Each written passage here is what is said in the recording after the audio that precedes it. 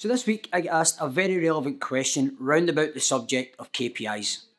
Now I know this subject can be a little bit kind of iffy when it comes to recruiters and what we're actually looking to achieve, but I do have my views on it, and it's views that have been very targeted to working at Firefish for the last year. I had views on it before I came to Firefish and they have changed a little bit since I came here. I'm fast approaching being here for a year, so I've had the unique, again, experience of being able to speak to recruiters from all different weights, whether it be from temporary recruitment to permanent recruitment. It just really depends on your business. Now I look at this in two different ways. KPIs can be sometimes driven as a negative. That's the last thing we want to do. We don't want to be putting KPIs in place for recruiters that they're just there to tick a box. If somebody asks me to make 20 calls, am I going to make the 20 calls just to tick a box so I don't get into any trouble at the end of the day? At the end of the day, KPIs are there to be able to make you money.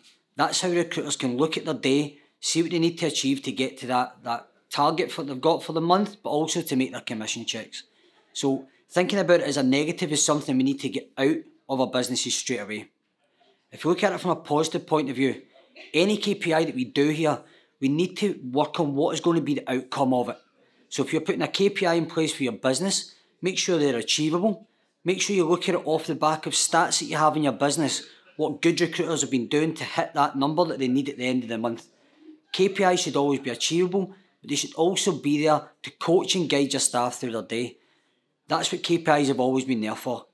Don't have it just to be there to drive your staff to kind of micromanage a little bit. It can start to become a little bit of a bad process when that happens.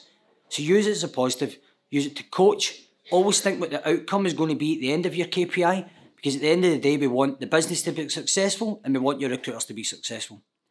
If you have any different techniques or things that you would like to bring to this discussion, please comment below, and I will also leave a couple of links to blogs that we have at Firefish here round about KPIs. But I would leave that with you. Please always use your KPIs for coaching and for trying to bring your staff on. Don't use it as a negative. Thanks very much for listening. I'll speak to you again next week.